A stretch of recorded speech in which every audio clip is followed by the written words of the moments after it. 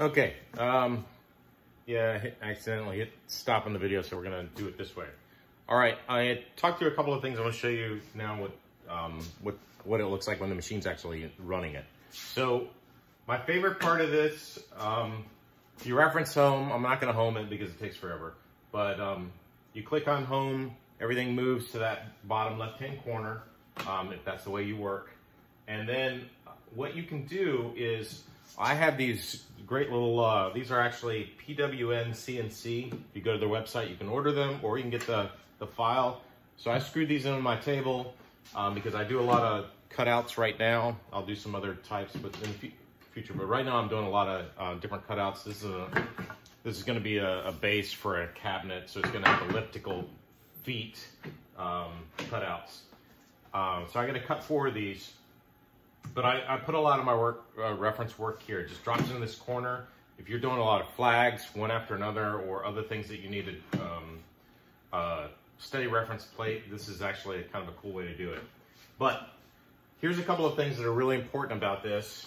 G28 and G28.1, G28. So I didn't realize that the point 1 is the reset. I accidentally hit G30 twice and had hit the stop, because it would cram into the backside of my table.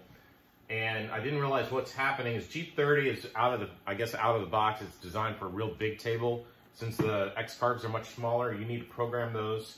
So what you're gonna do is, and watch this is so much fun. This is my home position. And so it's my actual home. If I were to go to reference home, this is really loud, sorry about that.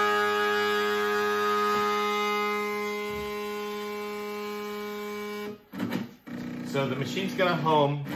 It's got the 3 limit switches, so it's gonna go where it's supposed to go for home. And then what you wanna do is, if you wanna set up a workplace home, you'll actually jog over. So we covered this a little bit. Here's, I've got it moving 1 inch. Here's Y going forward, X going to the right, or if I wanna move in diagonal, I can do both. And so I can jog over to where I want my machine, and then I can do my Z minus. I'm gonna change this to 1 real quick so it doesn't take forever. And Z minus is gonna go down.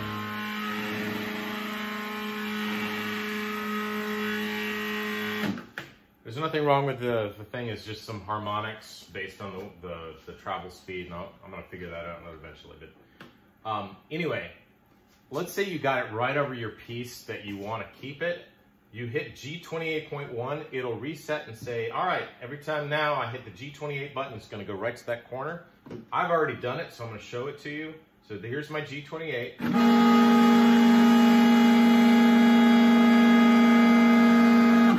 Not sure why it's slow like that from a home position, but watch what happens now if I hit my G30 to get it out of the way so I can put on a new piece. Now it's nice and smooth, it's got the right speed. I'll have to figure out what those travel speeds are and why it shows up a little different. But let's say I've moved it out of the piece, I take this piece out, I just finished it. I have another board I'm gonna put in. So I put in my new board, I'm ready to go, and I'm ready to cut it. I want it to reference back to this home. I've saved G28, comes right back to G28. And now, I go up here and I load my gerbil, or whatever it is. I haven't ever talked to you guys, so I have no idea what it's actually called. But I'm gonna load the file that I want to cut, and then I will go to my probe screen, set that up. Probing is pretty easy, and then I'll hit send. And send is the same as, hey, I'm gonna cut this. Now you'll notice, if I click MO3, I definitely want to hit that before I hit send, because that is actually going to turn my router on. Now what's cool is, you know how like sometimes you got to raise this stupid thing up so you can get the dust boot in there? You could program a dust boot setting if you wanted to. I'll show you what happens under work coordinates. These are kind of cool. So say you cut like 5 different things. You cut flags, and then you do, I don't know, something round, or Christmas trees or something. What you can do is you can program these work coordinates in by zeroing them out. So let's say I always want to go to something over here. What I'll do is I'll jog over. I think there's something that allows me to keep moving like that, but I'll figure it out later. So I've got the piece over here. I want this to be a new work home or whatever. What I'll do is I'll zero out my X and Y under G54. Now what'll happen is, let's say G58 is a little different. So G58 is something I had in there before, so I'm going to go to G58. Now I need to go back to G54 for this new piece. So what I'll do is I'll go to 0, and then I'll go to 0 on that one. So you'll zero them out, and that means whatever position it is sitting at on the board, including the Z, you zero it. And so the 0 location is that G number.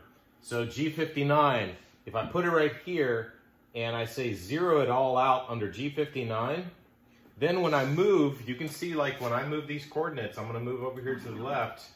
That went up by 1. If I come down here, that's going to go up by almost 1.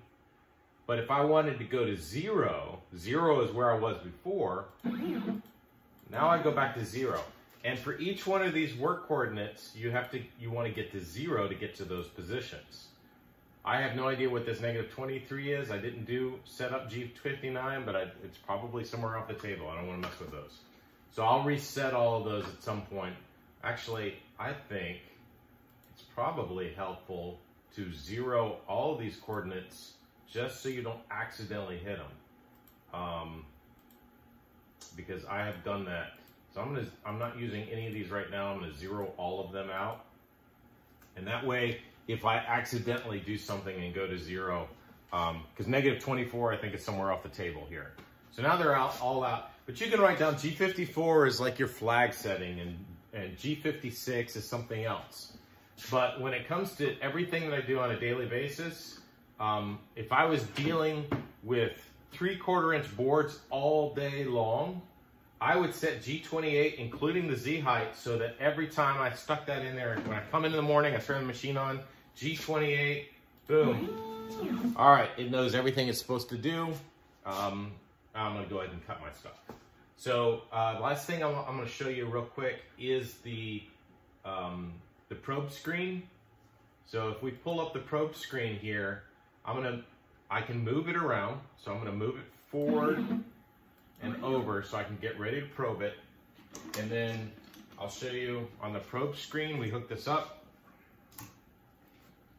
It's just like an easel. I'll show you the differences. So now I've got the probe screen set up. What you do is to test it, you just hold this button down for test. You see where it's open, it means the connection is open. Now I close the connection. So I've got continuity there. So now, when I go to probe it, I'm just going to click Z. And it's going to probe just like easel did.